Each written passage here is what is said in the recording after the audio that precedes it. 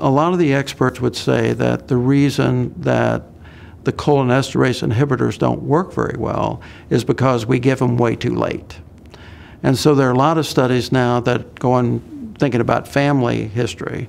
There are a lot of studies now that are looking at people with very positive family histories and doing some very sophisticated blood test and test of spinal fluid to see if they have, and now with amyloid PET scans, for instance, to see how much risk they have for developing Alzheimer's disease, and starting those medications very early, way before they get symptoms of memory loss and other things.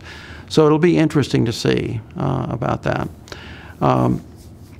Almost all of the research done on treatment right now focuses on amyloid. Amyloid is a glob of cell debris that starts to gum up the works in the brain, makes it hard for nerve cells to communicate with each other.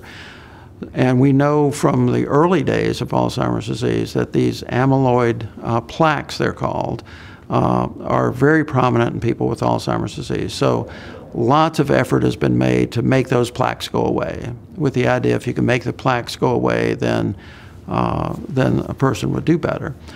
But when you get right down to it, what we want to do is to keep those plaques from forming in the first place. So we got to figure out what is it that makes the plaque occur. You know, what causes those plaques to form, and I think we don't know that yet.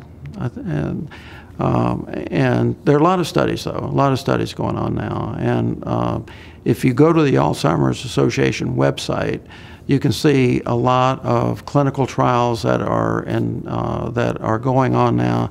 You can actually sign up you can put your profile in on the Alzheimer's Association website, and they can match you with some of the trials that might be that you might meet criteria for. So a lot of opportunities for people, and a lot of people that I see in the office, especially who are early in the disease or younger age, are very interested in the clinical trials.